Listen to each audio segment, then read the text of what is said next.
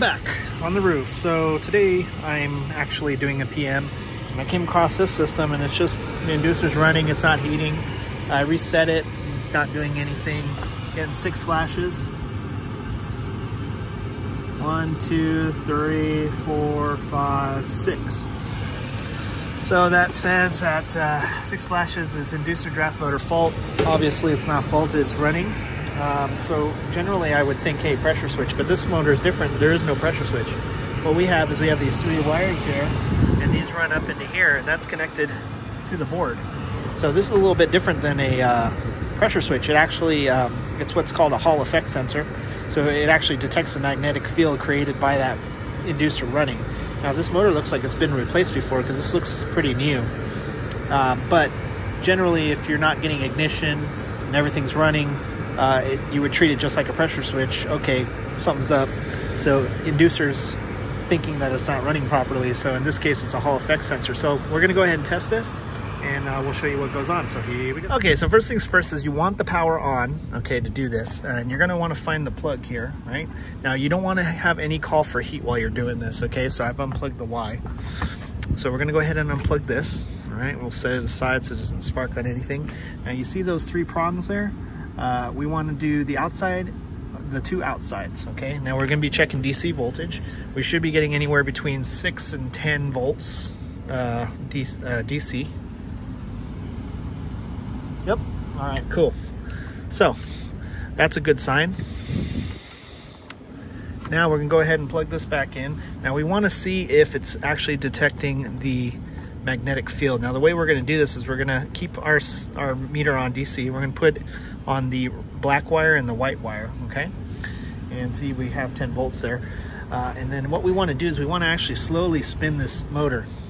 As it spins, we should see a fluctuation in this voltage. So let me go ahead and get something to stick in there so I can spin it. When you're doing this, just be very careful that this isn't gonna just randomly turn on. So anyway, we're gonna spin it.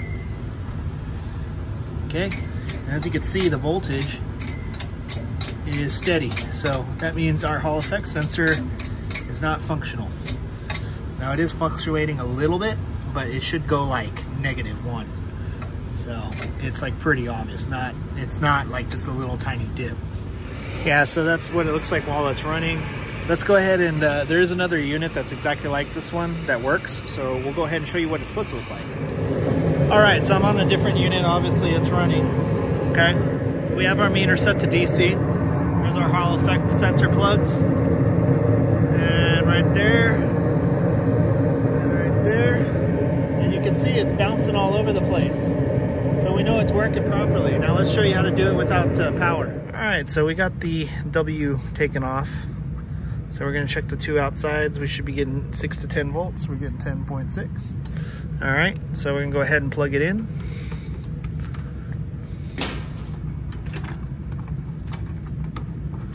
Alrighty, and then we're gonna go ahead and stick our prongs in between the white and the black. All right, so now we go ahead and spin it. You can see it's fluctuating. Okay, so this one's working. So that's how you can tell. So that's, if you ever come across one, this is how you test for it. So it's 2 days later and we're back. We got our new inducer draft motor. And we're gonna go ahead and change it out. So we got all of our wires disconnected. So we're gonna go ahead and remove these 5/16 screws. And there's one there, one right here, one right there, and I think there's one underneath there somewhere. Oh, maybe not. Yeah, so anyway, we can get the screws out. So yeah, one right there, one right there, one right there, and I think there's one in the corner somewhere. Oh, they didn't install it. Okay, cool. Well, let's screw that do it. So I got the old gasket scraped off, thankfully. New one comes with a new gasket. You always want to change the gaskets when you're swapping these out, just because the old one's usually all messed up. So anyway, just make sure you scrape it off really good. So we're gonna go ahead and get this mounted and then get that in place, and then we'll wire it up. Okay, so I got my gasket in place. I put 2 screws here sticking out because there are open holes on the bottom, so you can just set it right on top. So it makes it a lot easier to do this. So Okay, cool. So we got her in place. Now we'll put in the rest of the screws. All right, so now that I got all the screws in place, I'm gonna go ahead and crank them down in a cross pattern. So I added the one that was missing down here. Well, I guess I'll start with that one. All right, so we're wiring it up now. If you notice, we only have 3 wires here. This one, we have 1, 2, 4 wires, right? So what do we do? Well, no worries there. Purple, this purple wire, that's gonna go right into the board, which is gonna go right there, okay? Our yellow wire, okay? Our yellow wire is gonna go into our run cap, okay? And then the brown wire is also gonna go in the run cap. And then I'm gonna put an end on this one, which will go into the yellow side of the run cap. So I'll show you once I get all hooked up. Because it's basically going to line 2. So this one just, so pretty much yellow and blue are connected. So it doesn't really matter. But anyway, we'll go ahead and get that done. All right, so we got it all wired up. So we got our yellow going into our run cap here. And then that yellow running back up into the line. And then we got that purple wire running up going into the CM connection right there. Okay, and then we have our brown wire going on the other side of the capacitor. So that's how you'll go from a 4 to 3 wire hookup. So anyway, we got the W taken off, just to make sure it doesn't come on us. We're gonna go ahead and test this. I'm gonna shove these in here. The blue and, I'm sorry, the white and the black wire. Okay, so now we're getting about 8 volts.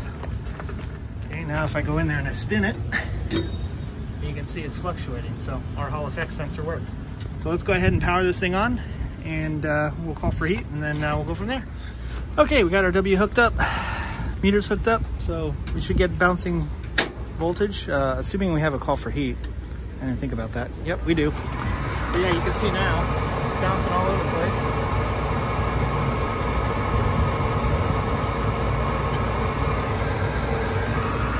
Now I just smelled gas, but we didn't get ignition, so that's a little scary there. So hopefully our ignition system's working. So a cool way to check, see if your igniter is sending power.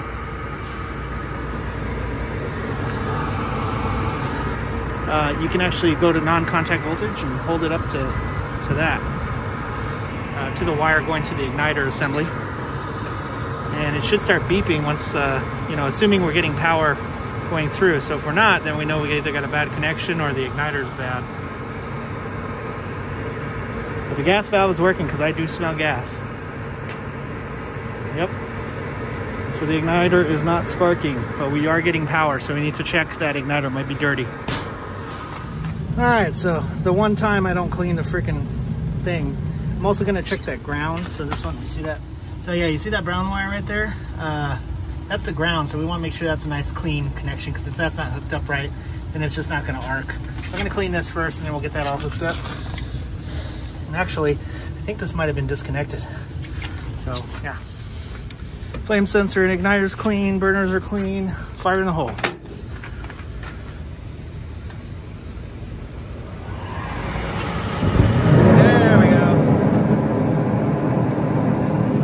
So we're good to go. So when you come across a unit like this, you can't find the pressure switch, and you got these 3 crazy wires, that's how you test it. It's a Hall effect switch, not a centrifugal switch, and yes, I pronounced that correctly. Thanks, guys. But a Hall effect switch. It detects the electromagnetic field that's produced by the motor running, okay? And you're gonna use DC to check for it. So anyway, hopefully this helps you out. So thanks for watching. Make sure you like and subscribe, comment, tell me what a horrible technician I am, hit that bell notification, and follow me on Instagram, Facebook. Thanks for watching.